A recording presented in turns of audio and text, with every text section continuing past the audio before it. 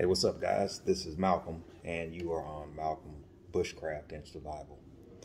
Thanks for visiting the channel. Right now, I'm going to do a sort of like a review on a knife that I hold near and dear. It's the Buck 110.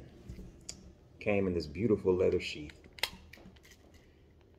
And here it is. If you've been thinking about getting one, go ahead and do it. I have my laptop pulled up right here because I wanted to get all of the specs. And man, it's just a really beautiful knife. You open it up, you can see the size of it. First of all, it's a very big knife. It's a very sharp knife. It's the Buck 110. The blade is about 3 3/4 length, 420 HC steel. Extremely sharp.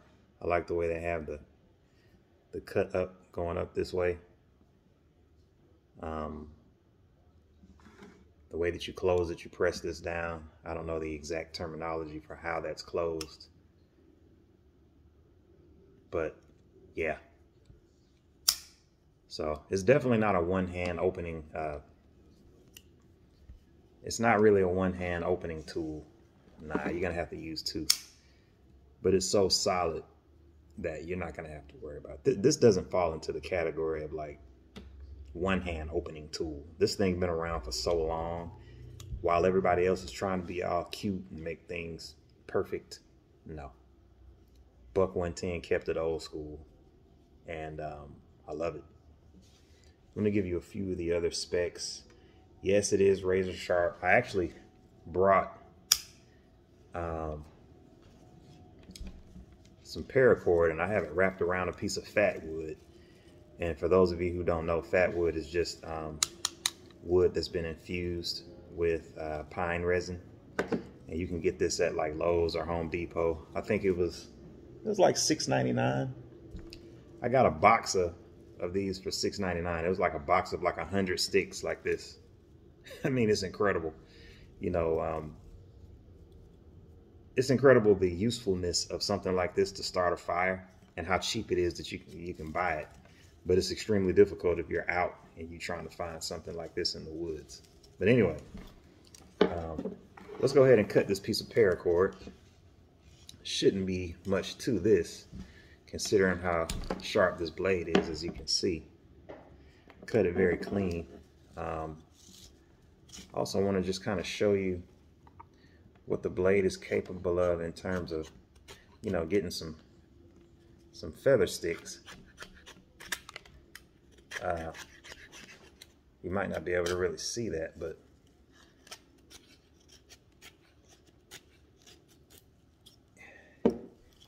you know, it's getting some really thin shavings on there. And of course, these are extremely flammable because this fat wood is infused with pine resin, which is, you know, very flammable. So it does not have a 90-degree spine, but this part right here will still strike a ferro rod. So it's not a 90-degree spine, but it's sharp. It's not sharp enough to really cut anything, but it's sharp enough to strike a ferro rod. And I kind of wonder if that was the intention of something like this. I'm not sure. But I try to keep it clean. I try to keep it oiled up. I love the finish on it. It's just a beautiful knife. You know, these types of knives last generations, guys. So when you go and purchase one of these, what did I pay for this? I bought this back in August. So it's still relatively new. Well, it's very new. How much did I pay for this thing? Okay, 64 bucks. Did I pay that much? I think it might have gone up in price.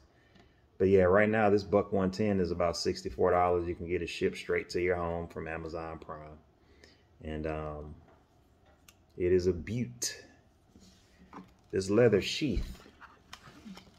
This sheath, you're not gonna find another You're not going to find another sheath of this quality that comes with the knife. That's going to be rare. The best you'll get is maybe a Kydex sheath with something like an Essie knife. But an Essie knife is going to run you $130, $140. That's like the cheapest knife. And their knives aren't foldable. Most of the Essie knives are going to be fixed blade knives. And I love fixed blade knives too, but you're not going to be able to carry it. Not really. You could, but it's going to print, obviously much more. But anyway, guys, go out and get you a buck 110, man. Especially if you got kids. I have a son, and I got the buck 110. I'm going to end up giving it to him eventually. I'm going to keep it clean. I'm going to try to keep all of my bushcraft stuff clean, man. I got so much stuff I want to show you guys. It's going to blow your mind. But I do appreciate you watching the channel. Comment, subscribe. Let me know what you want me to talk about next. I'm going to holler at you next time, man. Peace.